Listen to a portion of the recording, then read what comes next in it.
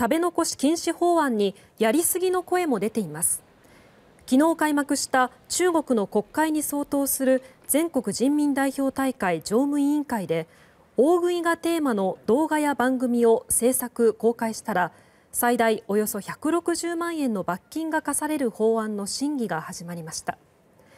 客に大量に注文させ食べ残しを許した飲食店にも罰金が課されます。 SNS 上ではやりすぎだ、料理がまずかったらどうするんだという声も上がっています。